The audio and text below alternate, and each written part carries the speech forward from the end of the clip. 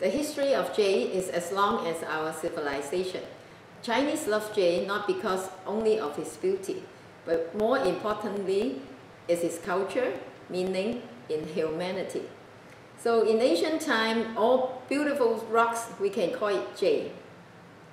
Like last time I talked about, we have nephite and jadeite. But in Asia, many time years ago, we only have nephite. Until about Qing Dynasty, there was the hard type of jade, that is the jadeite, import from Burma. Then we start to have fei jade. Chinese always say gold is valuable, but for jade is invaluable. Now, why Chinese love jade so much, and why until today we're still crazy about it? Maybe we have to talk about back to our Chinese history regarding Confucius.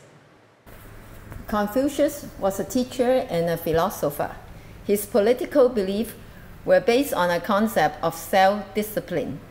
While Confucius liked to compare a gentleman to a virtue of jade. A jade is mild, gentle, and has a fine texture. It is like a gentleman's wisdom, his careful, meticulous, and thorough way of handling things. Now, Confucius said, when I think of a wise man, his merits appear to be like jade.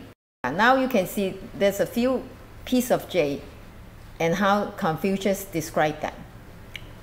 He said, its brilliancy represents the whole of purity. Its hardness represents the sureness of intelligence. Its angles, although they seem sharp, which do not cut, represent justice. Its color represents loyalty, and its interior flaws always showing themselves through transparency, call to mind sincerity. So Confucius believed by carrying a piece of jade, people can remind themselves to exercise self-restraint.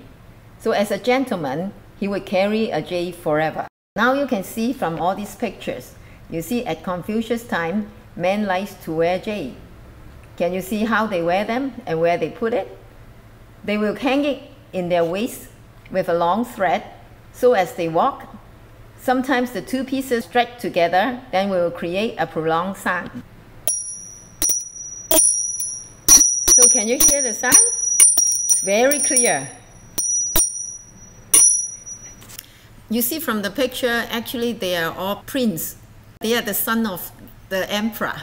So that's why you can see their costume plus each piece of jade is different from ordinary people.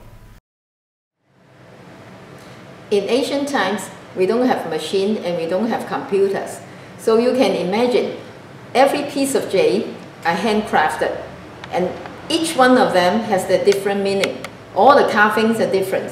Sometimes they will have animals, sometimes maybe they have plants, flowers, or even like birds and everything. So next time, let's try to talk about it more.